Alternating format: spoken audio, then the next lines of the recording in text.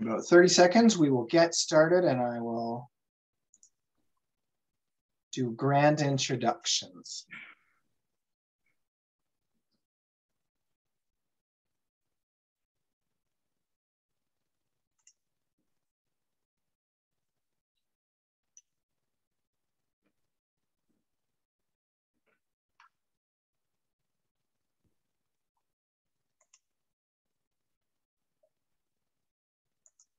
Okay. So we are recording today. And I was going to say that a little bit further on, but I will say that right from the outset. So if anybody needs to go back and review things, because it's going to be a fantastic talk, I'm without doubt. So we will have the recording available.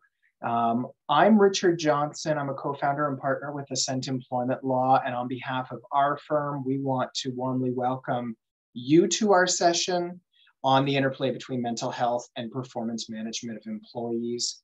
We are joined by Dr. Jaleh Shahin. So she is here from the UPsilon clinic. She's a registered psychologist, and she's going to be taking us all through the ins and outs of how to deal with existing mental health issues in the context of performance management and employment of individuals. And so I'll be doing a little biographical information about her in a moment, but we do want to first acknowledge that we work and live on the unceded territory of the Coast Salish people. So that includes the territories of the Musqueam, the Squamish, and the Tsleil-Waututh nations.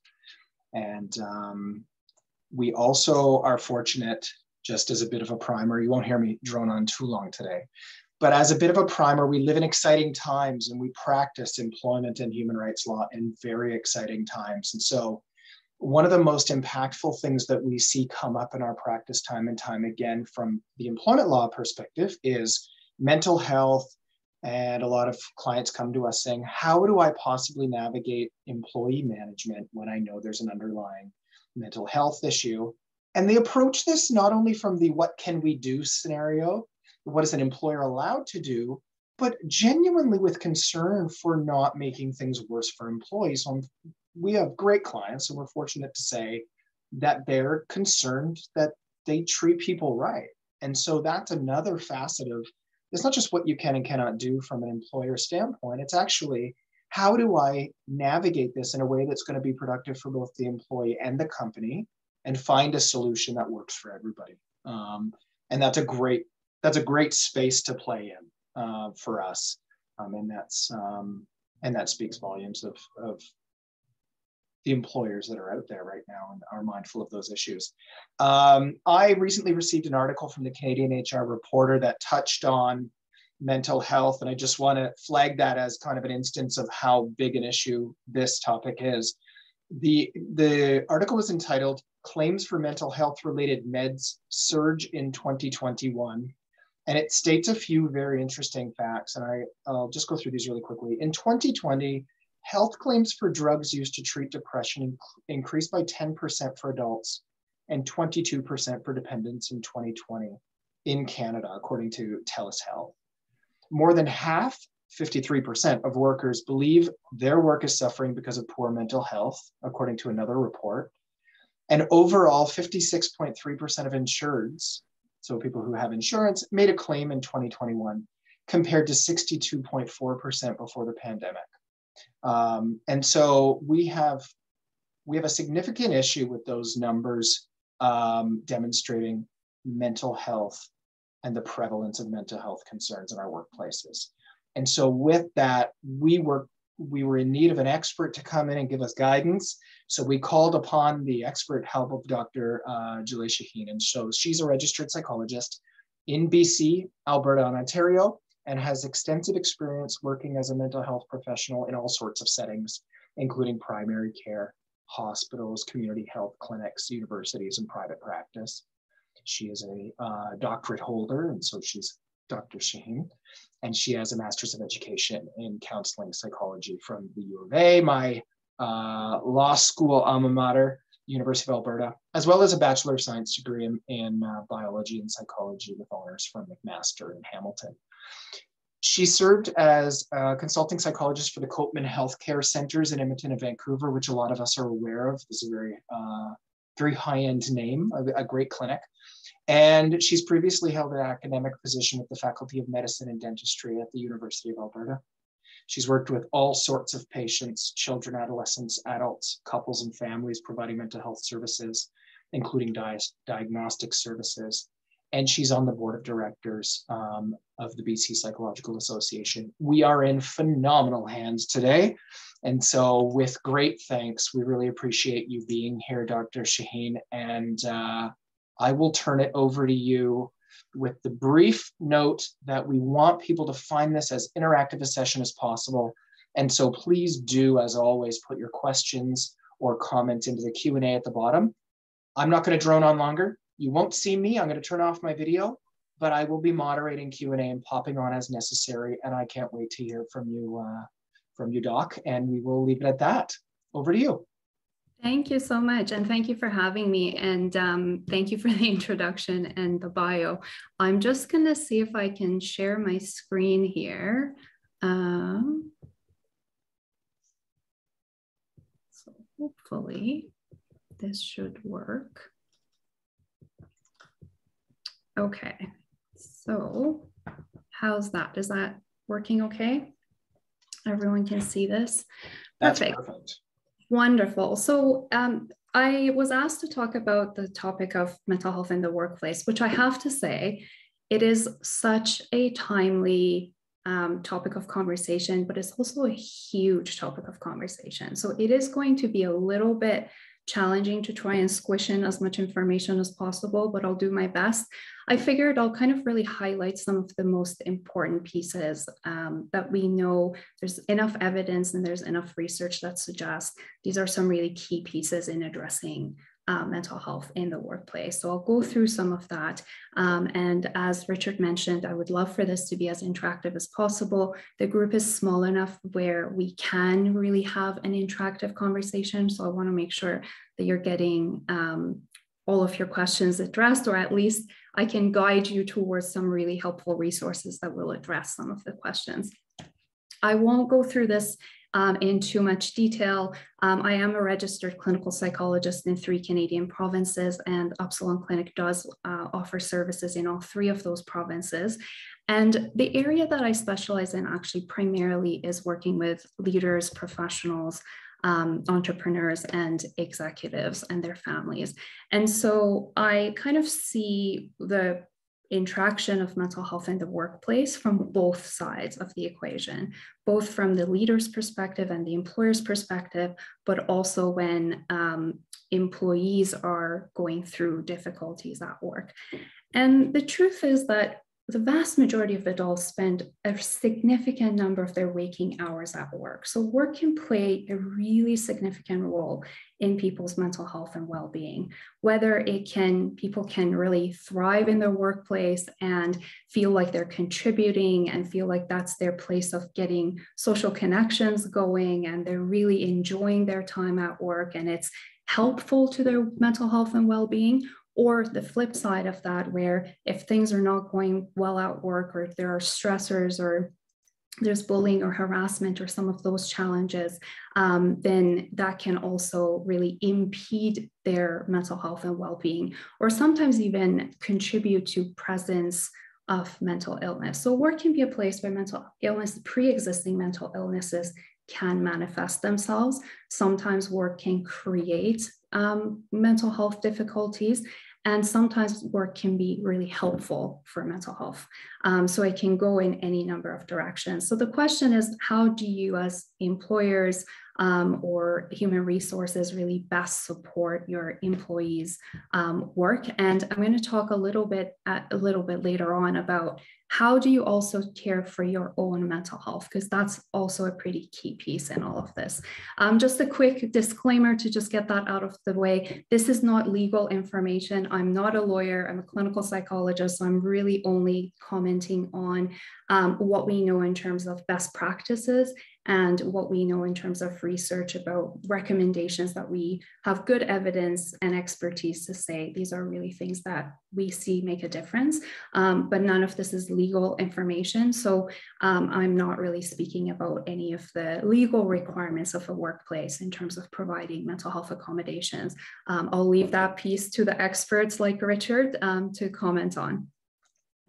So just in terms of objectives for today's presentation, I would really like to talk about a few key pieces. So promoting psychological safety in the workplace, and I'll explain what that means in a few moments, supporting employee success, and then managing performance concerns. Now, one of the things that I've seen in practice actually is oftentimes a lot of workplaces are trying to address mental health retroactively. So they're experiencing an employee or a staff member that's really struggling with their mental health, or they have been diagnosed with a particular mental illness, and they're trying to address it once it's already come up. And I actually really want to encourage you to think about a more preventative set of steps that sets your workplace up for success.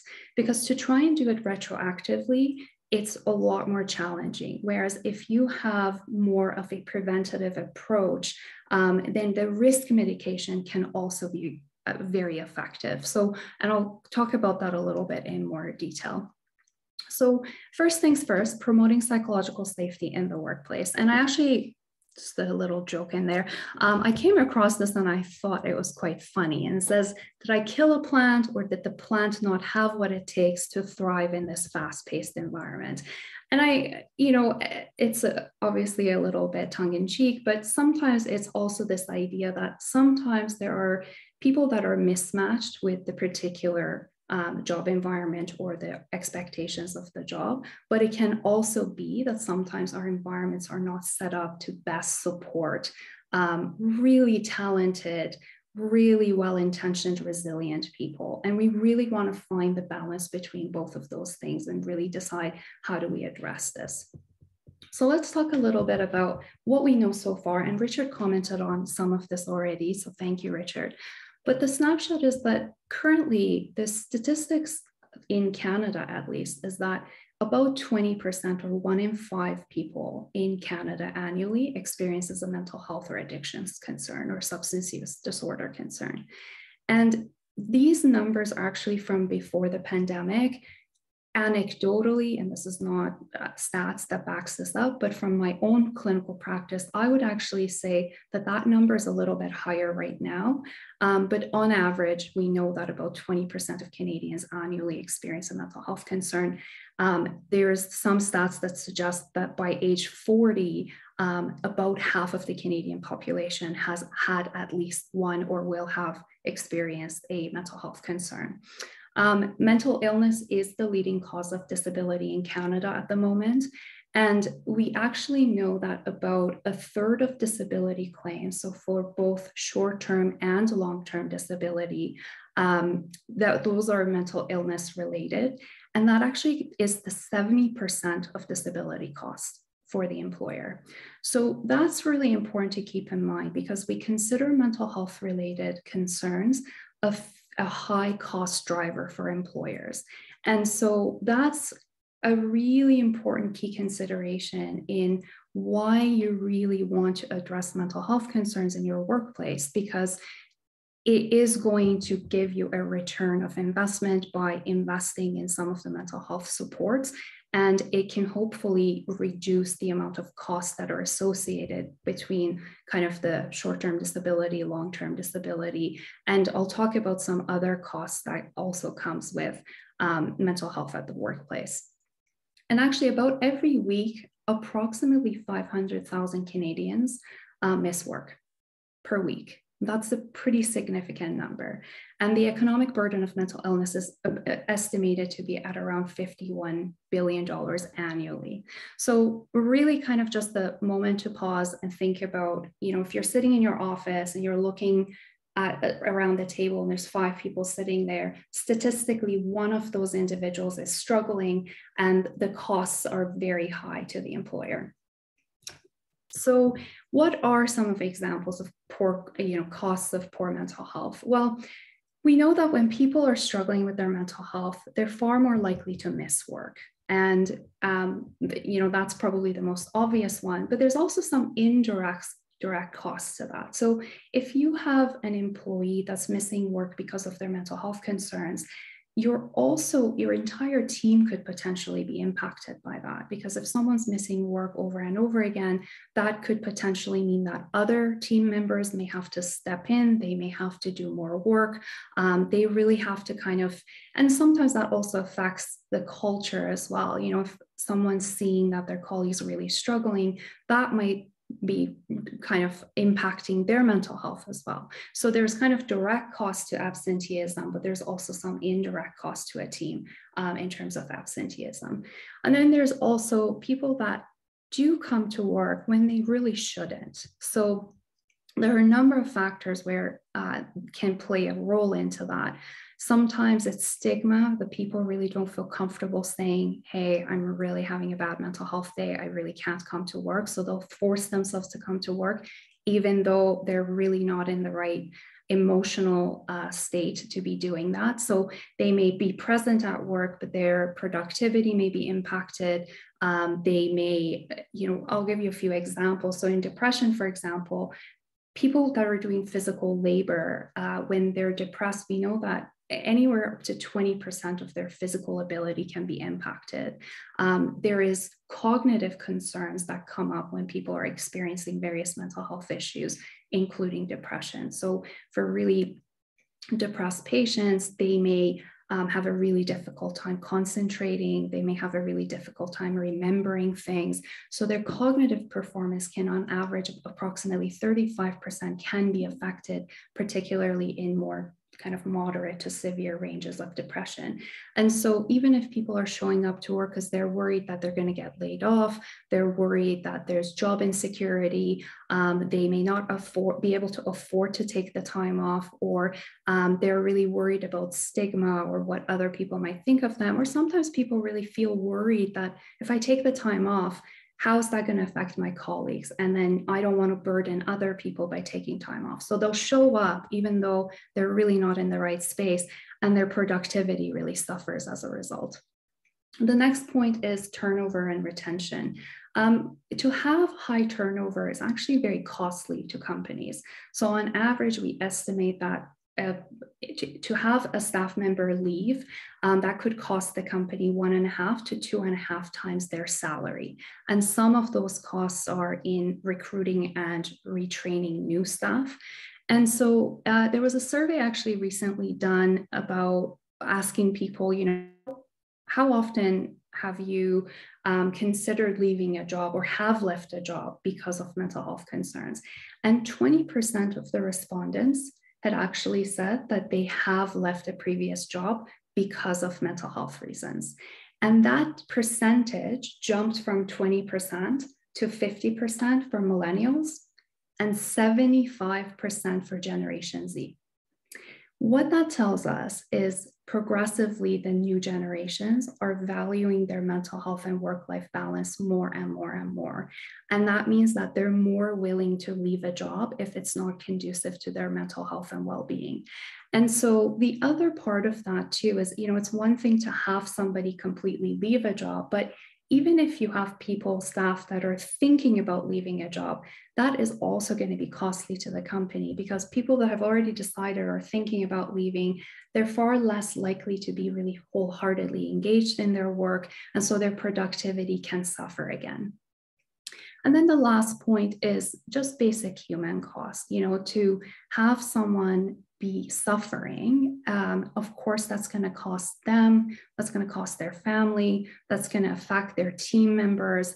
And it can have really devastating consequences. We know that legal, social, and economic costs in Canada related to mental health is going higher and higher. And so there are some devastating impacts that this can have if we are not addressing it.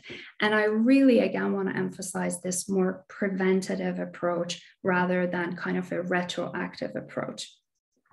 Now, I don't know if I ask a question of the audience, if there's a way that people can raise their hands, if that will show me, but I'm just curious for people that are in attendance, what percentage of people have a workplace mental health strategy in their company?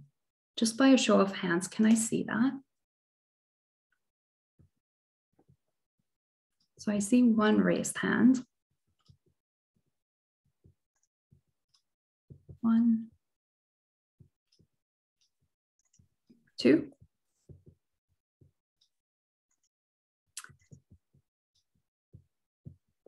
Okay, so that's actually a much lower number than we hope to see. So I just lost my page here. There we go.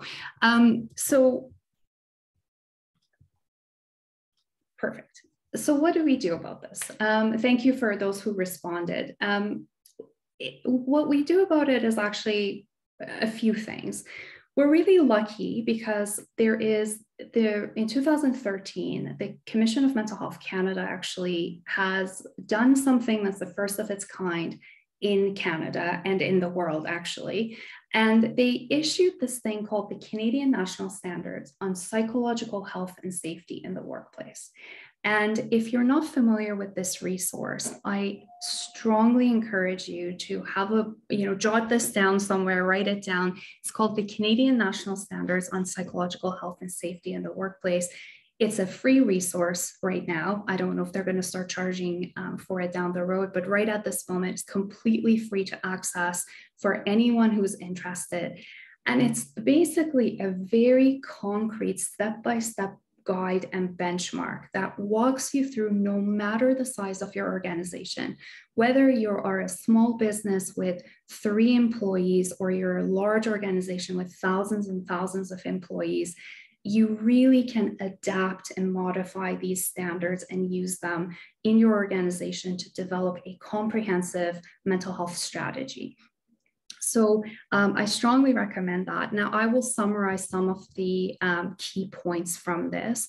But one of the things is, well, what does psychological health and safety actually mean? Well, a workplace that promotes workers' psychological well-being and actively works to prevent harm to workers' psychological health, including in negligent, reckless, or intentional ways.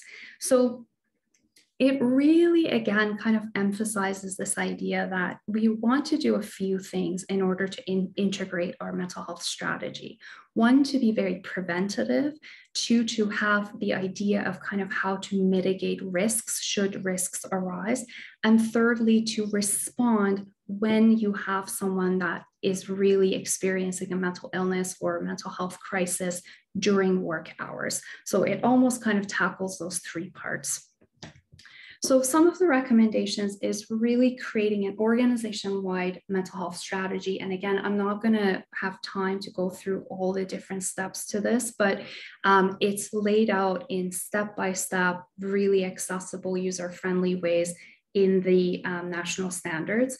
And you're welcome to kind of have a look at that. But yeah. Sorry, I was just going to note that Courtney of our office put the link into the chat. So if anybody wants to look that up, it's in there. Sorry to interrupt. Beautiful. Thank you so much. So there are some key elements in creating an organization-wide mental health strategy. And the first thing that we always start with is leadership. I can share with you, in my experience as a clinician working with both employees and employers, oftentimes when I ask people, particularly in work settings, what was the thing that allowed you or gave you kind of that internal permission, if you will, to really access help?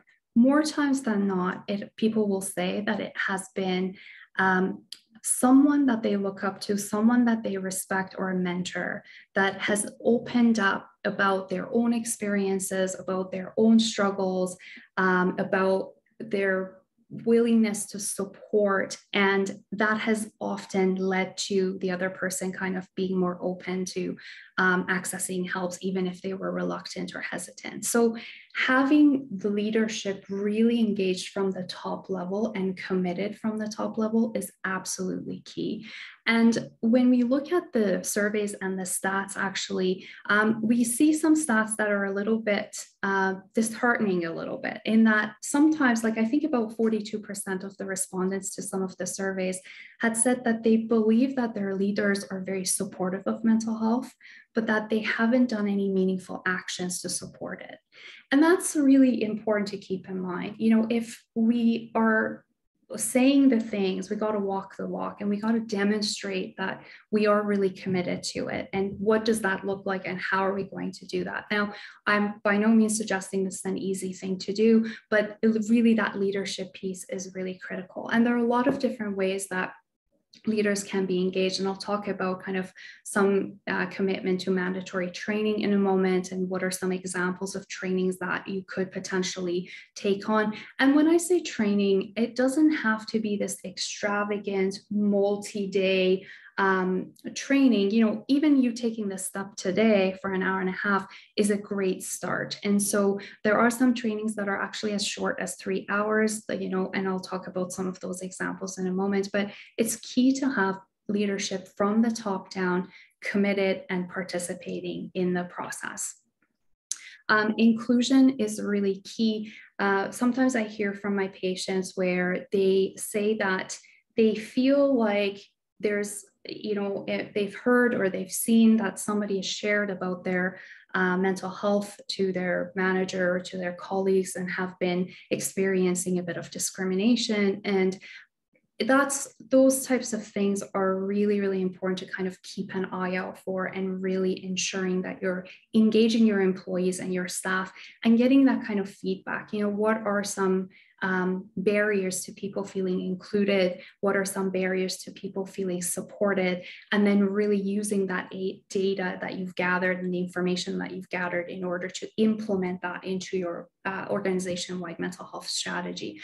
And of course, inclusion is not limited to being inclusive of people with all sorts of disabilities. It's also inclusive of are you an organization that's very supportive and inclusive of marginalized populations or minority populations? And with the understanding that sometimes marginalized populations have historically not been seen or heard. And so they may have a different set of needs when it comes to their mental health and their mental well-being, and they may have different barriers that they're trying to navigate. The third thing is well-being, and well-being is a broad kind of umbrella term. It's beyond just mental health. So there's actually some really good research that companies that really support well-being, and that includes physical health and mental health, actually tend to do better in terms of productivity and return on investment. And so they tend to do much, much better. And there's some really simple programs that can be really effective, you know, whether that's really supporting initiatives that encourages your staff and employee to be more physically active, whether that's, I don't know, going for a walk during lunch hour, or promoting some of those things. Now, I know some of those things are going to be a little bit more challenging in this remote environment, but really kind of providing those supports and really going out of your way to encourage that and be really clear about that is really key. Talking about job stress. So we know that people, when they experience job stress, they're far more likely to go on short-term or long-term disability related to mental health, and their mental health can really suffer as a result of that. So it's really important for leadership to have a pulse on what are the stressors related to the specific job that your employee is in. So for example, are they late at night by themselves in the shop where there has been threats made, for example? Has there been, is the job a very demanding job? Has there been a lot of intensity and high pace that's really difficult? Is it a job that's very inflexible and the person is unable to kind of, or there's lots of demands on their time and energy? So really being mindful of what are the specific stressors that a particular job may have, and finding ways to kind of mitigate that. I see a couple of raised hands, but I'm not sure how I can look at it. So if Richard or Victor or Courtney, if you can let me know if there's any questions popping up.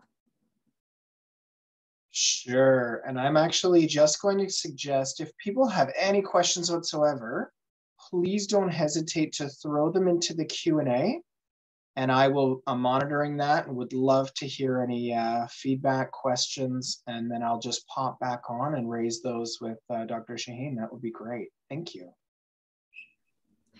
I see a little pop-up that says that a hand has been raised, but I'm not quite sure how to access it. So Richard, I'll wait for you to just hop in whenever you need to, if you see any questions popping in. You got it. Thank you. Thank you. And so the last point is work-life balance. Now, again, you really want to be mindful of different populations who have different types of responsibilities and roles that they're trying to navigate. So for example, a female employee who has just come back from maternity leave may be dealing with kind of navigating responsibilities at home, or if you have another employee that's got aging parents and would really like to be able to provide support for their aging parent to go to their medical appointment, and finding ways to kind of create some flexibility around that. Again, because when that work-life balance really suffers, then you're far more likely to have people go on short-term or long-term disability. You're far more likely to have people kind of have the absenteeism or presenteeism in those situations when there is mental health, their mental health is being affected, or the stressors that between kind of navigating the work-life balance piece is really affecting their mental health and well-being, and people are more likely to kind of not show up, or if they show up, they're not as present or distracted, etc. And some of that could be, being, if reasonable and realistic for your particular situation, potentially offering more flexibility in the scheduling, or offering more flexibility in working from home or working remotely versus in the office, and balancing some of that as well. So actually, let me pause here. Is there any questions so far? Oh, I see a question that's just popped up is, how can organizations and leaders monitor mental health in a remote or work from home environment without seeming like they're prying into employees' personal lives? So Richard, did you want me to answer the questions at the end? It's whatever works for you. I actually am not getting them. I think that's been the reason that they're not coming up from my end. So I'm not seeing those. And if you prefer to address them as they come, or to deal with them all at the end, that's absolutely fine. I just want people to feel invited and welcome to raise them at some point. And I know that's important to you as well. So that's a great question. And actually, I'm going to come back to that one just because some of it I might address as I go, and then I'll come back to it. And yeah, maybe it looks like we might have two different places where the questions go, so we'll kind of tally them up together. So the next recommendation, I've already touched on this, mandatory mental health training for leaders. Now, experts will suggest that the mandatory mental health training for leaders, there's a few criteria for it to be effective. It does have to be mandatory. It does have to be consistent. So not, just like, I don't know if anyone's done a first aid training, but if you're doing a first aid training, it has to be renewed every 2 years. So for healthcare providers, lifeguards, paramedics, their first aid training has to be renewed every couple of years. And similar kind of concept with mental health training. So it has to be consistent and it has to be redone every few years. And more importantly, there has to be engagement. So we really want leaders to be champions of mental health awareness and champions of mental health in their organizations, because we know the impact that has. And so a couple of examples of mental health trainings for your leaders, and by leaders, I don't just mean top leaders like CEOs, executives, owners. It also includes upper management, middle management, basically anyone in the organization that has some kind of a leadership role. So a few examples of mental health trainings that I am a fan of is the mental health first aid training. And again, it's not a multi-day long training. It's fairly accessible. You could probably do it online at the moment. Or the mental health awareness training. And what these trainings do is they equip you with the ability to identify warning signs when you're seeing an employee potentially struggling with a mental health crisis or mental health concern. It also coaches you in how to address that. How you can have those conversations, how you can approach it. If you're wanting a particular training that's a little bit more comprehensive, the Workplace Mental Health Leadership Certificate Program, now that is a bit of a bigger commitment, but you do get a certificate at the end of it. And again, it's really focused on not only kind of educating leaders about some common mental health concerns and how it can affect someone, but also what to watch out for, how to address the concerns that are coming up, how to have those conversations that can be very delicate and sensitive conversations to have, and how you can really kind of set up your workplace to navigate some of that. And I'm pretty sure that these programs are fairly low cost. Some of them might even be free, but a lot of them are actually sponsored or funded by the government, so they should be relatively accessible. So if you look up, BC government mental health first aid training, you should be able to find something right away. So this next piece is developing a customized mental health support. Now, one thing that I find sometimes is the concept of mental health. It is such a large concept, and sometimes the misconception is that one size fits all.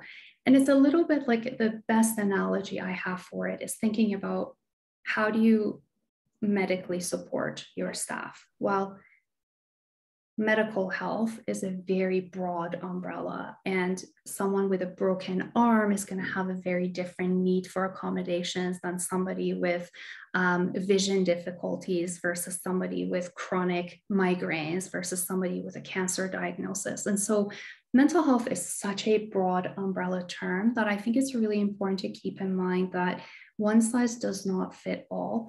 And it has to be kind of a customized mental health set of supports for your individual staff's needs and also your organization. Now, one thing that's really key in developing a mental health strategy for your workplace is it has to tie in and fit in with your company's vision, mission, and goals.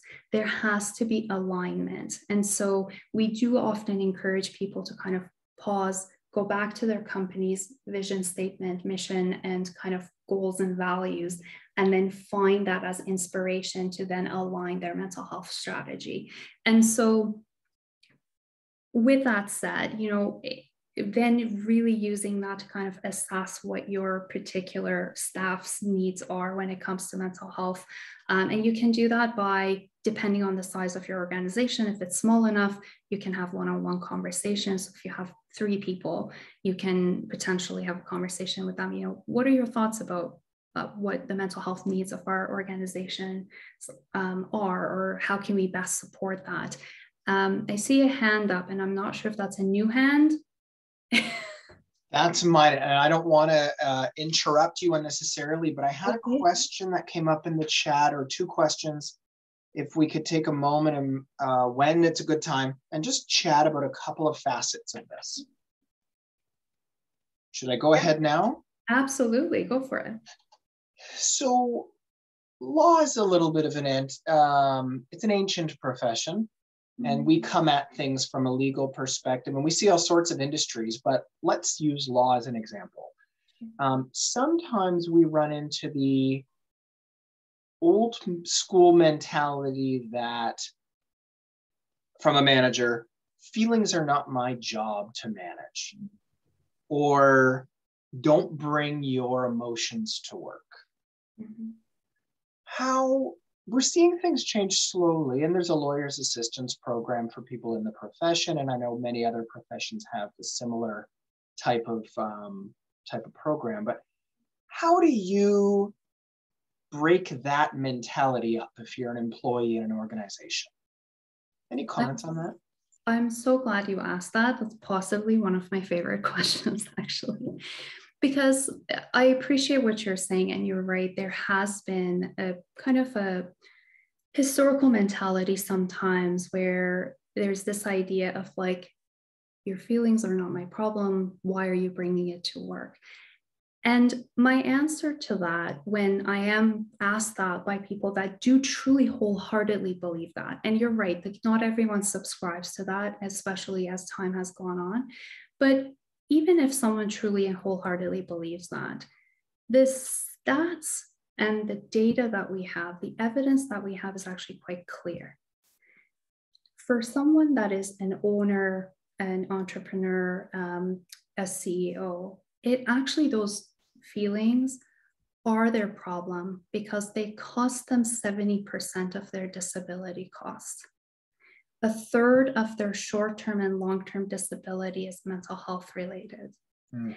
The cost to the economy on average per year is in the billions. There's 500,000 Canadian employees that miss work every week because of it. So I appreciate where they're coming from, but the truth is, it is their business because it's affecting them and it's costing them dollars on a day-to-day basis. So really the question then becomes, we know what the data says, we know what the information is out there. And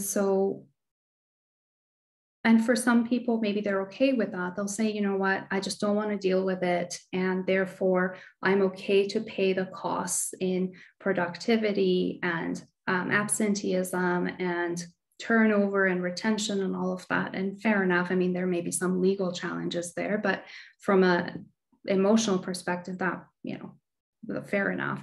But we actually know that when people do invest in a mental health strategy or a different type of work environment that is supportive, they're much better able to recruit and retain top talent. And bottom line, it costs them a lot less money. And I love that because it's one thing to be able to say, well, it's a way of going above and beyond and being a next level employer.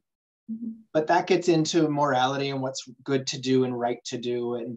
But if you can provide the business case, and I love the way you've outlined that, there's a lot of power in getting employers to see there's also a massive upside economically and from a business standpoint. Can I squeeze in one more? Absolutely, yes. Stigma. So I can't even count the number of times when I would be advising an employee client, an individual who comes in and we're talking through an issue. And the quintessential example is that they've had troubles with their manager and they feel that they're being bullied or harassed at work. Mm-hmm. And so trying to be all encompassing as much as we can, we raise the possibility of mental health leave or a stress leave. And there still exists this really strong sense of stigma. I don't want to be that employee or that person who goes on leave because I'll be seen as weak, etc. Can you comment on that? Because I assume you've faced that. Yes, and not only have I faced that, we actually have data on this. So we know that 3/4 of employees actually are very reluctant to share with a boss or a colleague that they're struggling with a mental health concern. And those are staggering numbers. And that's actually very concerning as well, practically, because someone could be struggling and suffering, and they may not be asking for the supports that they need in order to set themselves up for success and also potentially helping out with the productivity in the situation, in the company, et cetera. And so it is a real concern. And there are a number of variables that plays a role in that, from the culture in the work environment. Sometimes there is stigma in some work environments, for sure. Unfortunately, they've seen another colleague of theirs that did disclose that I'm, struggling with depression, anxiety, whatever have you, and they have not been treated very well. And there is some really tragic, actually, stats out there in terms of some surveys that they've done where I don't remember the exact percentages, but a significant number of people have responded that they have not been promoted, or they have not been offered a job opportunity after the disclosure of a mental health concern. And so, there is an element of stigma that can exist. And as a result, we know that a really staggering number of people will not disclose, or we'd be very reluctant to disclose. There's also a concept we call self-stigma that sometimes plays a role. It might not even necessarily be that the work environment is truly stigmatizing or discriminatory. It might be that those are the worries or the beliefs that the person holds themselves. And I can comment about this as a psychologist because I sometimes see, sometimes for some people, they may have so much shame around their own struggle that they're very reluctant and assume that other people must think it's a weakness if they think it's a weakness. Right. And so there's the stigma, there's the self-stigma, but the bottom line is it's very challenging because then people are not getting the treatment that they need. They're not getting the supports that they need. And their suffering may be prolonged. That could affect the work culture, that could affect the work environment. It certainly affects their productivity and performance. So it's a very complex, layered issue. And it's one that hopefully, I think, and that's where I really emphasize the role of leadership. If leaders are really championing this and extremely outspoken about it in organizations, it does make a difference. You know, I've had patients that have come in where they've had self-stigma, but they'll come in and say, you know, my boss took me aside and said, look, I've been where you've been and I've struggled and I'll fully fund. If you want to go talk to somebody, I'll fully fund it.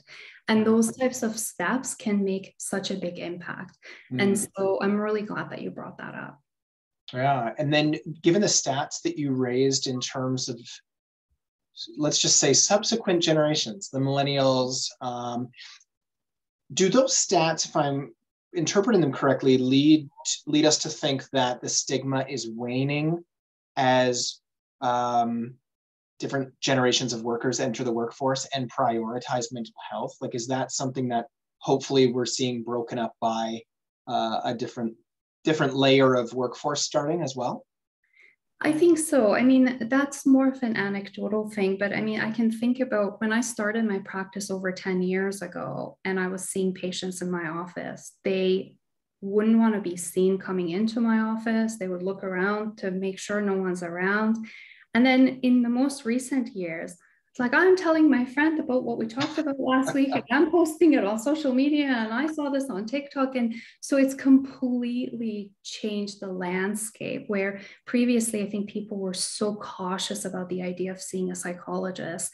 And now they're so open, a lot more people at least are so openly talking about it and sharing with other people, kind of being in therapy. And I see this a lot more in leaders, actually. You know, I am very fortunate to work with some leaders in Canada, and there are a lot more leaders I see are much more open to discussing their doing mental health, you know, going for their own mental health and caring for their own mental health and their own experiences. And that can have such a trickle down effect for sure. Yeah, absolutely. Thank you. I've got lots more, but I will put a pin in them and I'll let you get on with it. Thanks so much for answering those questions. Absolutely. Those are great questions. So I'm just going to move this over. So in terms of doing the needs assessment, it also is really important to kind of figure out what are the access barriers. So why are people not accessing supports that are available?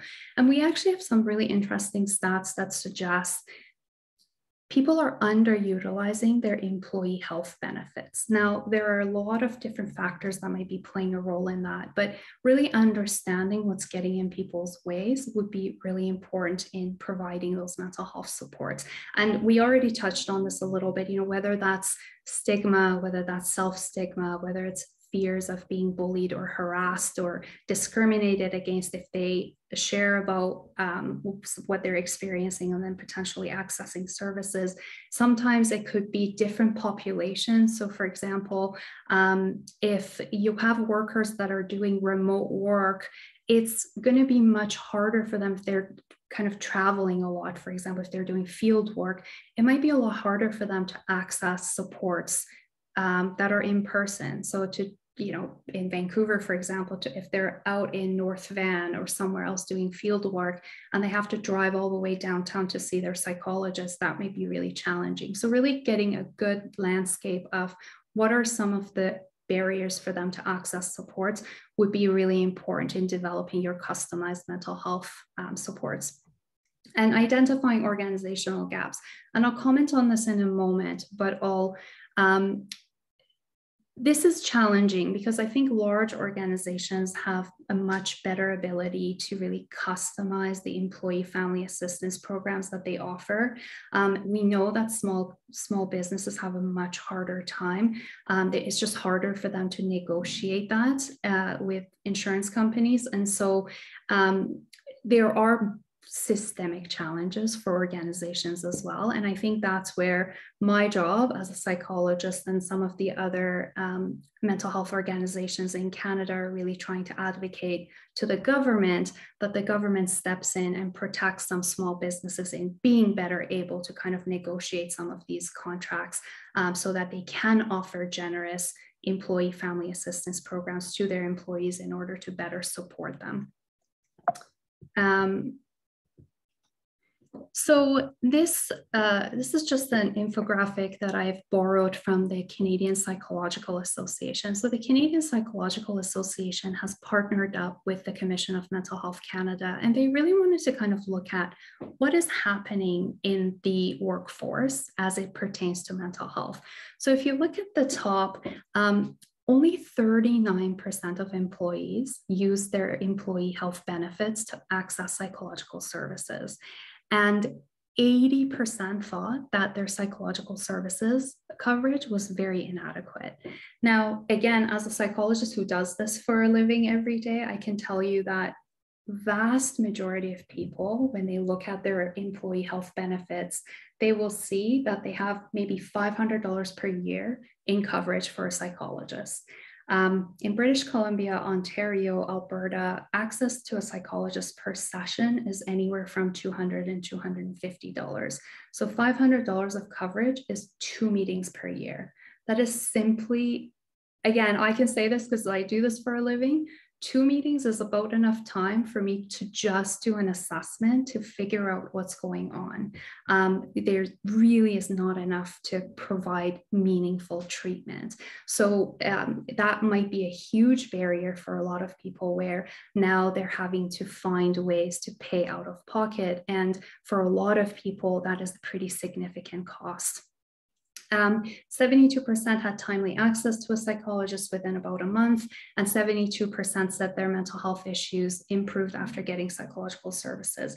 So we have really good evidence that people, when they're able to access treatment, and by treatment, I don't just mean medication, we generally look at evidence-based psychotherapy and other treatments that may be specifically targeted to the needs of the individual. And we have to be mindful of cultural factors. And there are a number of factors that also influences that. So for example, not all cultures are very embracing of meeting with psychologists for talk therapy. So the services also have to be provided in a culturally informed, culturally sensitive way. And so some of your employees may need access to a different set of resources that are offered differently. So again, I'll use the field workers example.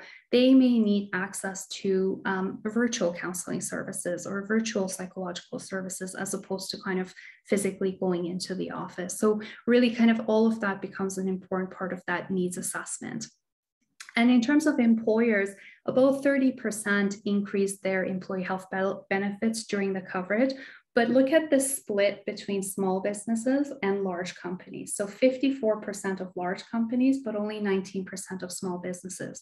And we think that the reason for that is that for a lot of small businesses, they have a really hard time negotiating their employee health packages that they offer, whereas larger companies are much better able to do that. And then you can see kind of the number of sick days taken. So 7 sick days taken for small, medium companies, on average 13 sick days taken for larger companies. And the resource for this is also in the resources section. So if you also look up Canadian Psychological Services, there's a whole article. I'm not going to go through all the different details, but I just thought this was an interesting summary of what we know so far. So in terms of, yeah. Me again. Yeah. Can I ask a quick question? And I realize this may be anecdotal and putting you on the spot, but that last slide, let me just go back. I'm wondering the 7 versus 13. Mm-hmm.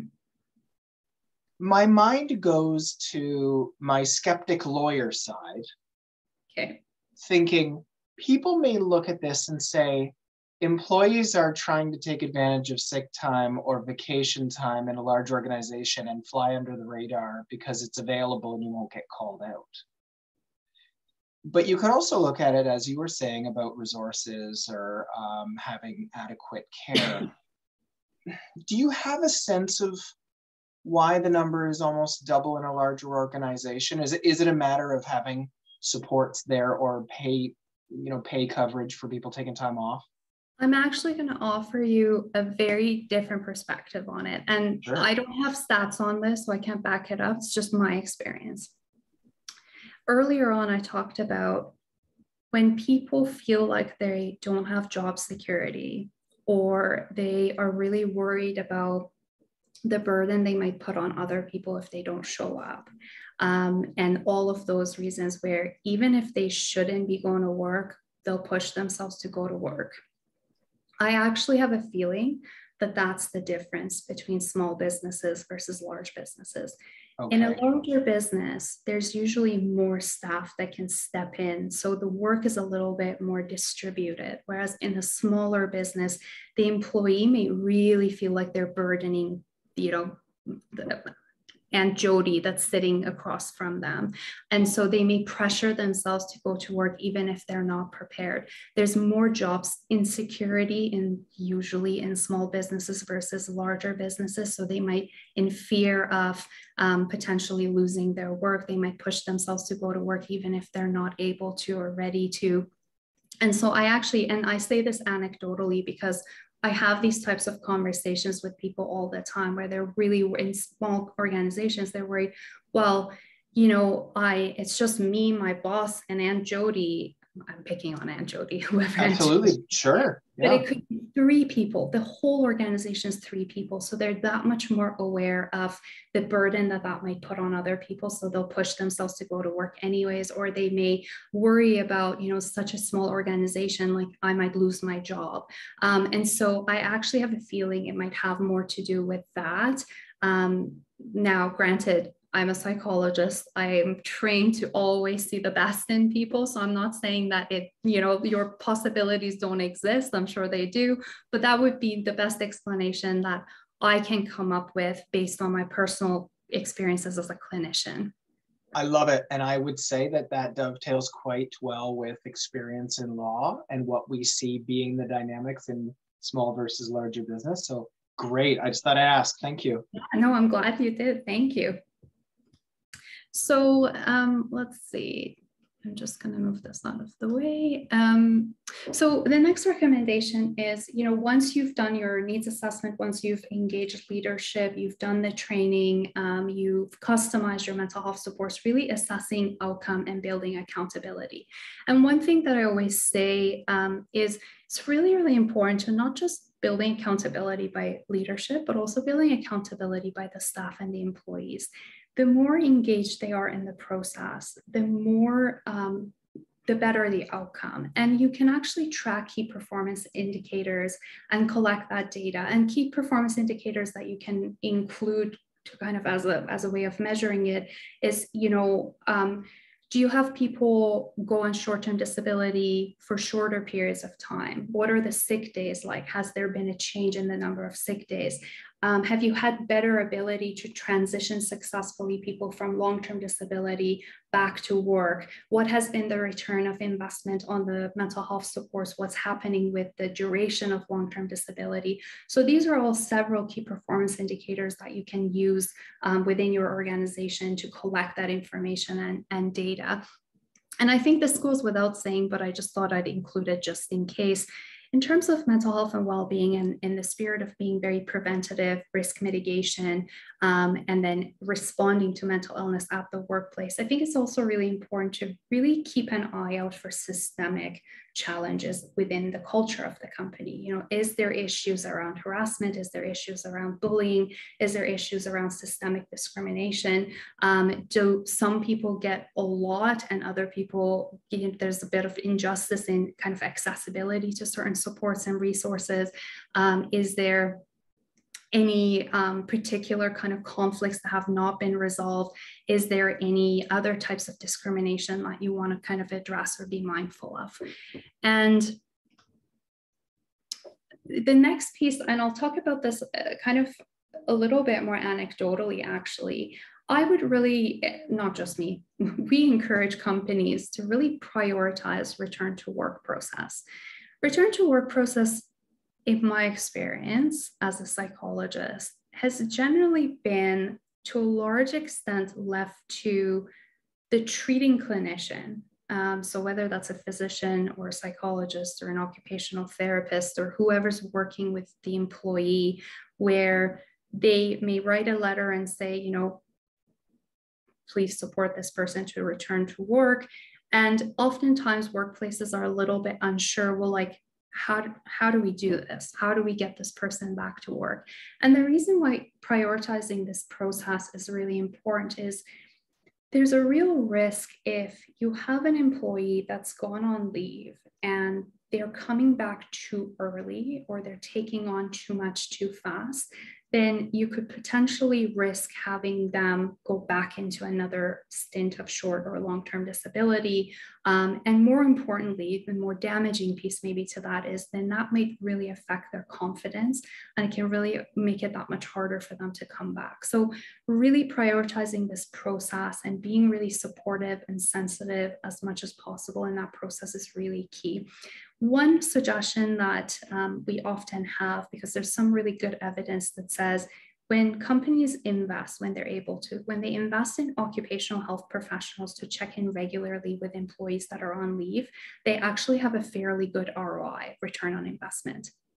And so we know that people that are being checked in on by occupational health therapists through their organization tend to come back to work a little bit faster. And they tend to be a little bit more successful in their process of transitioning back. So that might be something to consider as a potential investment.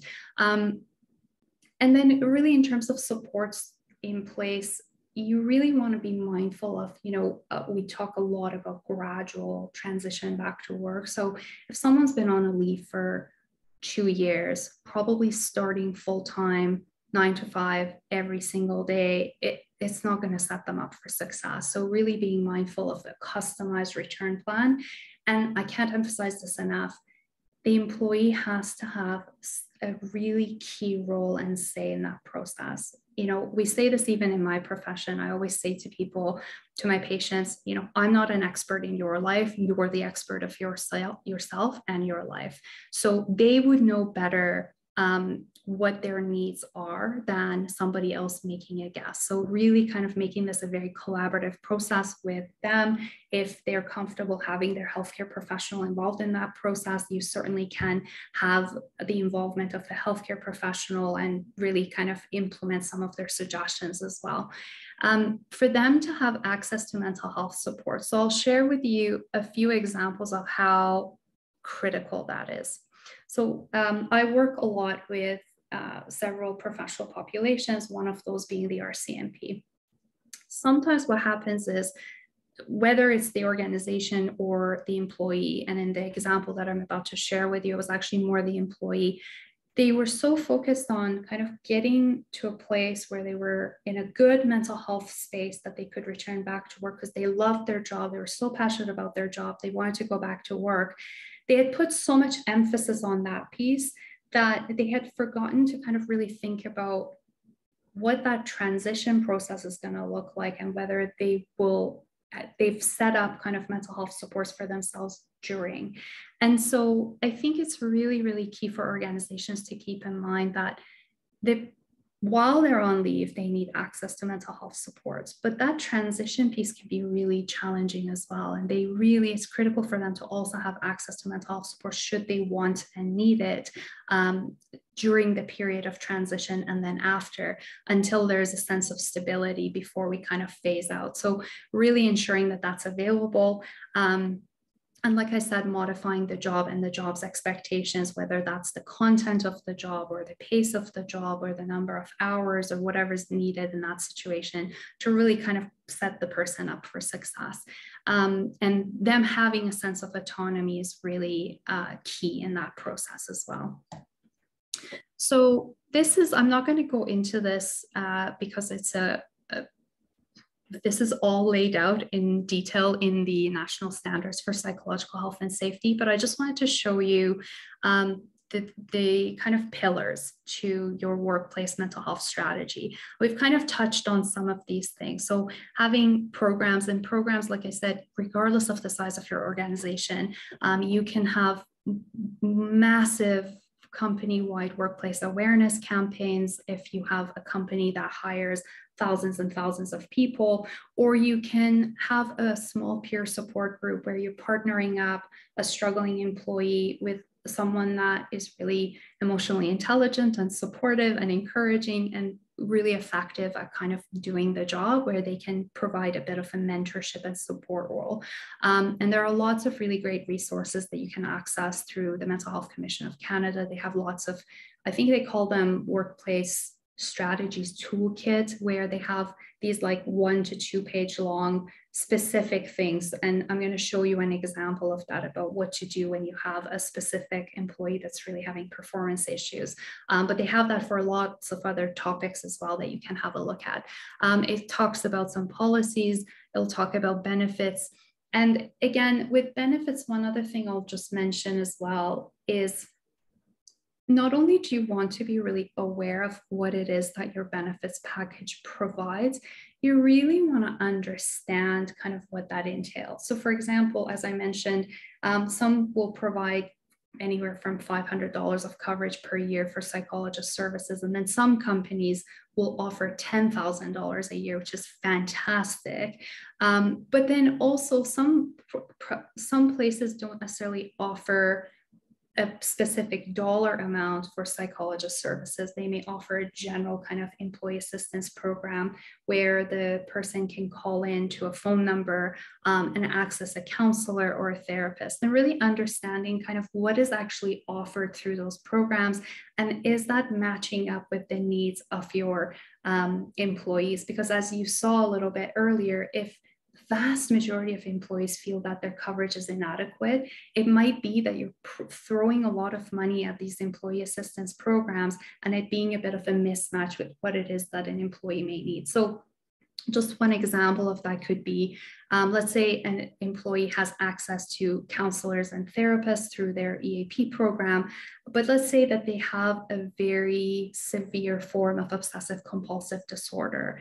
Does the EAP provide the specialty and the specialization and the skills level that is required for that specific diagnosis? And sometimes the answer to that is yes, and sometimes the answer to that is no. So really kind of getting a good grasp of what are you offering and what does that mean? And is that a good match for what your staff needs? And then we talked a little bit about training. We talked a little bit about the assessment. There are a number of really fantastic assessment tools in trying to assess kind of what your organization's needs, access barriers, etc. are. And those are, again, all free resources that any organization can use. And they just have a few examples on there, but you can find them through the Mental Health Commission of Canada as well. So I won't go through supporting employee success in too much detail because that's a whole separate talk all on its own, but I will just cover a resource that I think is really helpful. So the resource is a PDF workbook, and you can access it through the link here, or you can access it through, again, it's called Workplace Strategies for Mental Health, and they have a number of resources. And what I like about it is it's very step-by-step, but probably the piece of it that's, for me as a psychologist, is my favorite piece, is it really honors the employee's confidentiality. So it's not asking for a diagnosis. It's not asking for like what the person's symptoms are. It really focuses on the functionality of the job. So for example, what are the cognitive demands of this job? Is it a very structured routine job, or does it require cognitive flexibility? And you can go through this with your staff or employee and really kind of go through its checklist. So you can go through together, what are the areas where they may need some adaptations to the work, or they may need some supports in place in order to meet the specific functions and demands of the job. Now, there are some really key important factors for this to be successful, and those are all laid out really well in this particular resource. So I'm not going to go through them one by one, but it is fantastic. If you're meeting those criteria, then it can be a really fantastic resource to really help maintain a productive work environment that also is psychologically safe, because then you're not getting into the sensitive conversation about, well, what is your diagnosis? Well, I don't really want to share with you what my diagnosis is. These are my symptoms. And it just kind of creates a little bit more complexity that can be really uncomfortable for both parties involved, whether you're the leader or the manager having that conversation, or the employee that is feeling uncomfortable kind of sharing some of that. So it's very focused. It talks about what are the physical implications or functions, what are the limitations, these are the cognitive stressors, what are the limitations and expectations, and it's a very kind of solution focused as well. So you can have a look at that, and feel free to reach out to me if you have any questions about it. So an important note, and this is probably a particular topic that I feel quite passionate about, which is in order for you to set up an employee for success, first and foremost, you as the person in the position of leadership or human resources, the person that's providing the support, you absolutely have to care for your own mental health and well-being. I have to say, the number of times I've seen people in position of leadership where they're really struggling themselves on the inside, but they're feeling this pressure or expectation to be the rock for everybody else, or feel like, well, I have to put up this joyful, cheerful presentation so that I don't feel like I'm discouraging my staff. And that almost causes this extra layer of complexity. And so I just want to walk you through a very, very quick exercise here. And I just want you to take a moment, and you don't have to answer me this. I just want you to think about this. Think about the last 2 weeks for you. Did you get good quality sleep and a good number of hours of sleep? Just answer to yourself, yes or no. Was your sleep interrupted, disturbed? A lot of the times, rarely, or some of the times. Think about your nutrition. Has your appetite shifted quite a bit? Have you been eating a lot less, or really going to town with a bit of comfort or emotional eating? Have you been feeling really down or low, or really stressed or anxious? Have you been feeling so overwhelmed that you're just not sure where to start?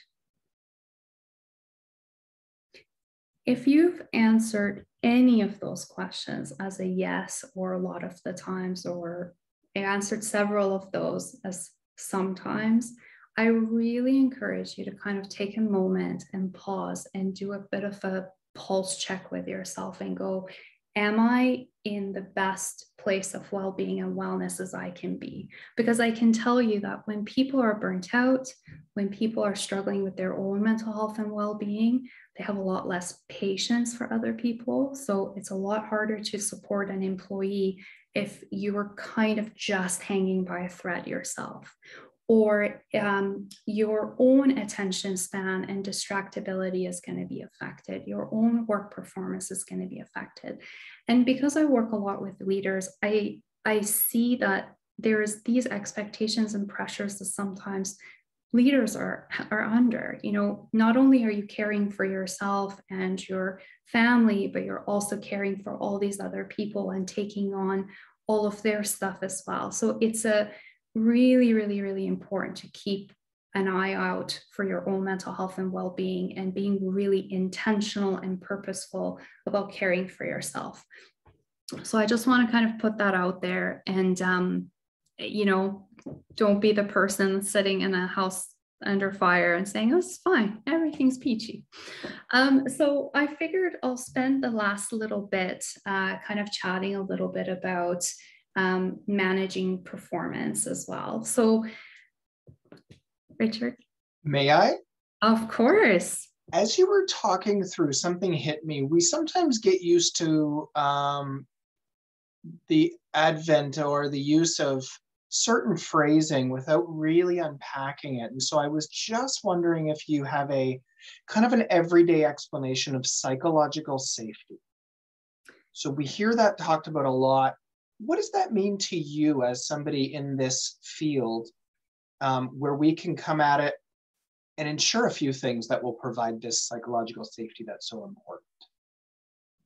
So my definition of it for individuals is a little bit different than kind of the definition that we use for organizations. So the definition that we use for organizations is the one that I shared a little bit earlier on, which is really borrowed from the national standards. But for an individual, how I think about it is psychological safety for an individual, typically, at least from my perspective, is that they feel relatively accepting of themselves and their circumstances as they are, without this constant fear or threat, a sense of threat that something needs to change immediately. So think about someone who's struggling with depression, for example. They may feel a sense of threat that they're so hopeless or they're so disengaged from their lives that they're really not comfortable in their own skin in that moment. And so that is not a psychological kind of safe, healthy place to be in. Someone with an anxiety disorder may experience a similar thing. Now, one thing I will say is there is a difference, and we differentiate between mental illness and mental health. So someone could be very mentally well and have a mental illness. So they can have mental wellness with a mental illness, versus someone that may not have a mental illness, but may also not have mental wellness. So we do separate that. Someone that has depression, if it's been relatively treated, it's relatively stable, they're actually comfortable. They're accepting of themselves and the circumstances as is, and they're able to manage all the things that they need to manage. So they may have reached the point of having mental wellness despite having a diagnosis of a mental illness.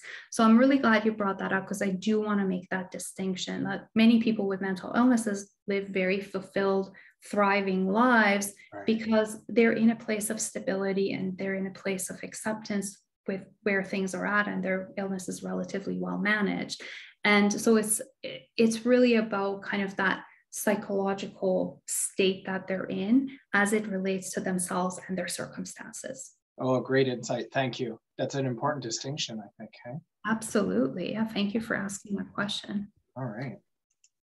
So managing performance issues. Now, for me as a psychologist, this may sound like a very psychologist thing to say, but I actually really strongly encourage leaders to come at it from a place of compassion, give people the benefit of the doubt, because we know that when people feel a little bit targeted or attacked, even if that's not your intention, they respond in a little bit of a defensiveness. And if they're feeling defensive or their guards are up, you're actually not engaging in a meaningful conversation.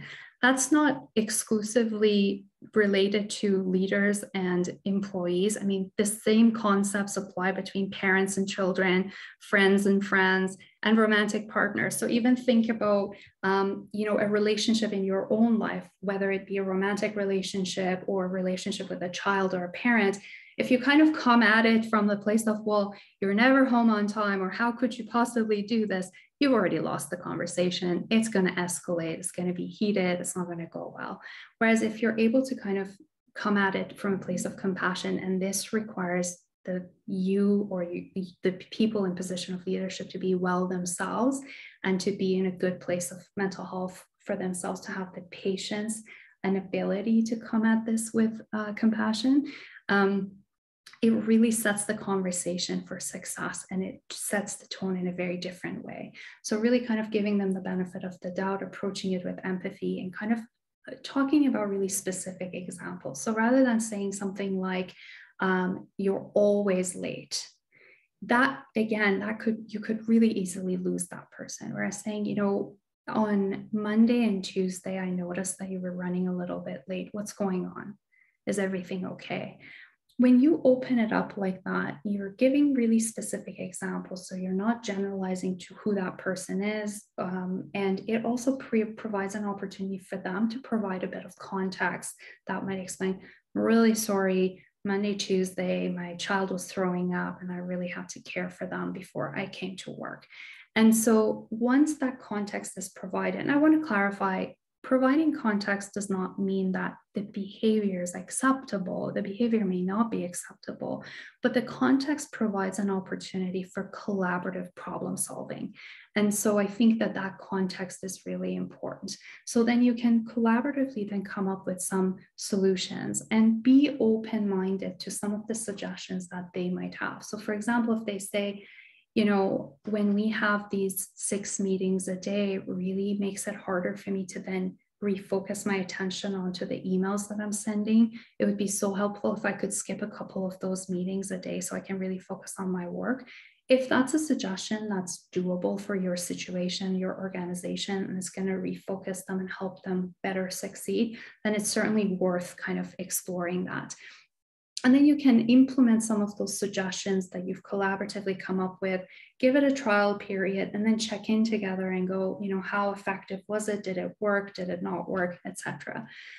We talk a lot about, if possible, and again, I'm very mindful that some of this is a little bit easier in larger organizations than small organizations, but if you're able to provide additional training or professional development opportunities, so, if someone's having a really difficult time with conflict management, is there ways that they can attend a workshop, or you can recommend a book for them if they're open to kind of reading it or whatever have you, that helps them with conflict management skills, or helps them with better writing emails, or improves their public speaking, or whatever have you.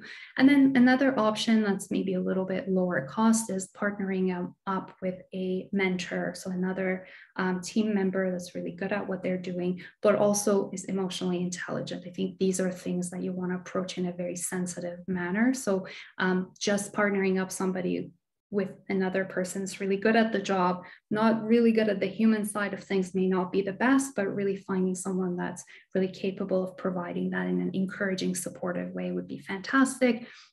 And then lastly, documenting the progress. So after the feedback, training, coaching, following up regularly, documenting everything, and more importantly, celebrating the wins. I think this is one that's easily missed, and we can often, because we're in that problem-solving mode, we can often say, well, we sent you off to learn about conflict management, but you just fought with Billy last night. Like, what was that about?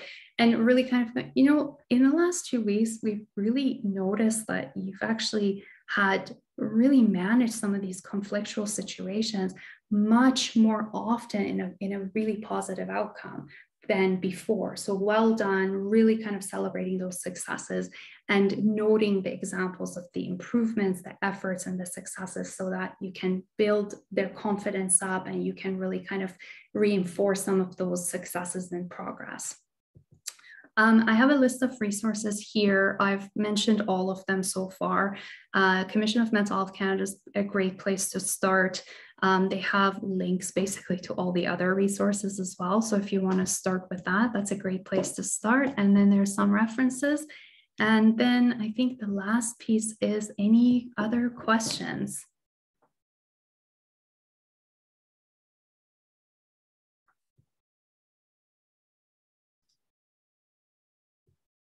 I'm sorry, I was just looking through our Q&A, our chat.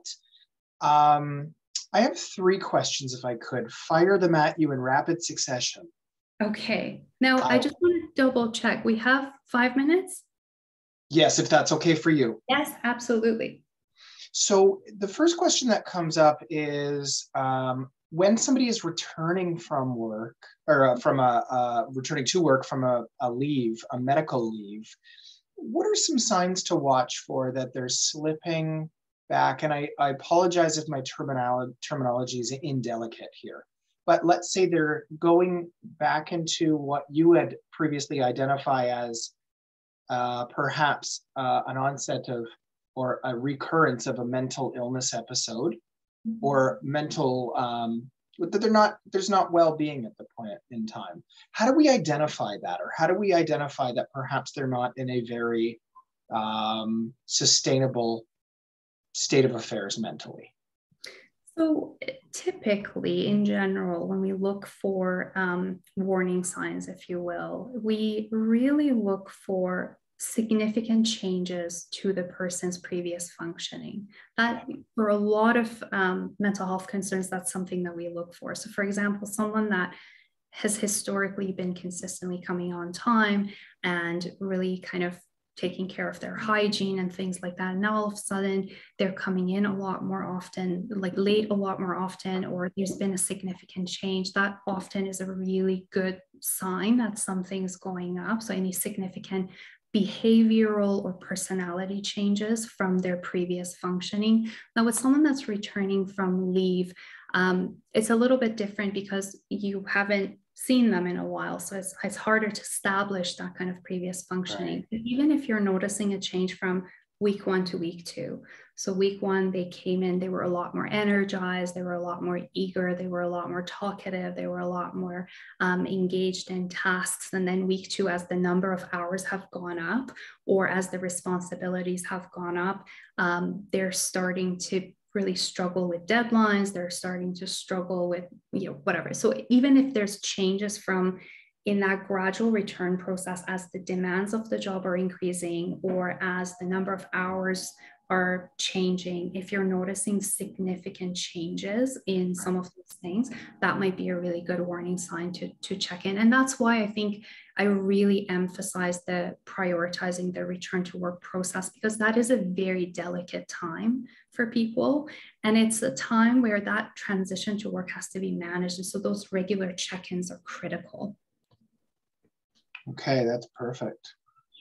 Can I ask you an age-old debate in our legal employment law bar?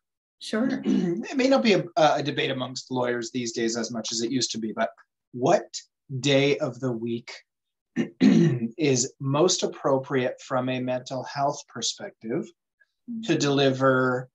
Quintessentially, it's a termination, but let's say that we're not getting to that point, but we're delivering hard news, we're having tough conversations. Our approach generally at Ascent is that you would watch out for Fridays and not do it on a Friday for fear that they can't get counseling over the weekend and they'll sit to stew over things.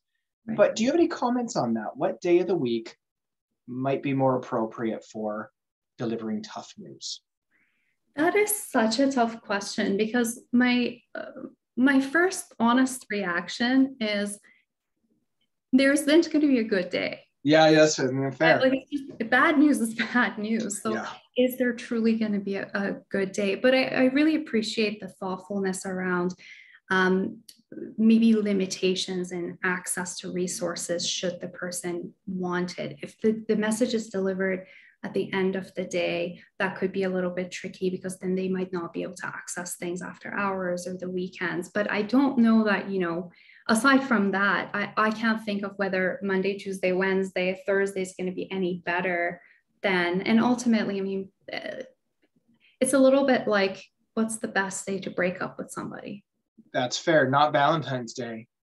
Fair enough. Yes. Or their birthday. But yes, no, fair comment. Absolutely. Yeah, fair enough. But it's a great question. And I don't know. I don't have a good answer for it. Okay. But perhaps validity maybe to the Friday issue if they can't get counseling services? Yeah, I think that's very thoughtful to kind of be mindful of that. Although, to realistically, I mean, can people get an appointment right away anyways? Right. Even if it's Monday morning, I mean, what are the odds of them being able to get an appointment like Monday afternoon or Tuesday? But I think it's still a really, it's still very thoughtful. And so, yeah, it's a fair point. Okay. This, I'm just noting the time, it's 1:30 on the nose. This has been immensely valuable. Thank you, Dr. Shahin. So you have provided your contact information in the slides, which I believe we can share with the audience members. Yeah. Thank you so much. Yeah, thank you so much for having me. It is such a big topic, and I'm sure there's tons and tons of questions that we didn't get to. So if anyone has any other questions, or if they wanted to do part 2 of this talk or a different one for their organization, feel free to reach out to me. My contact information is on the slides. It's also on the website. And thank you so much for having me. I hope you have a wonderful rest of your day. You as well. Thanks so much. Take care. Bye-bye. Bye-bye.